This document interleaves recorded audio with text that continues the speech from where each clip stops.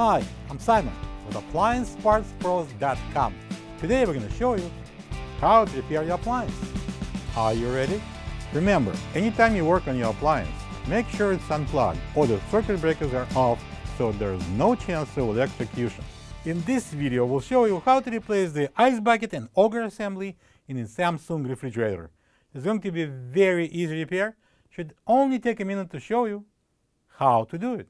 When you open up the package, you're going to get a new ice bucket and Auger assembly. The ice bucket and Auger assembly is designed to store, to crush, and to dispense the ice cubes on demand.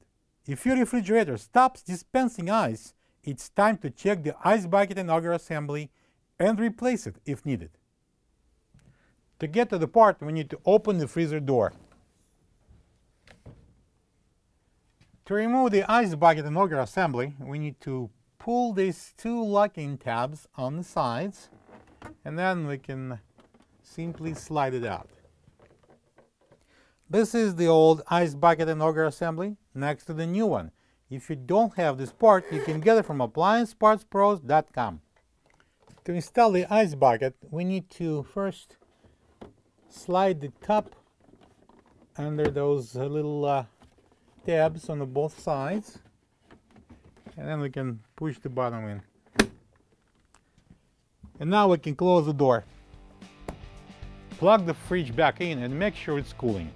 Thank you for being a part of another successful repair brought to you by AppliancePartsPros.com.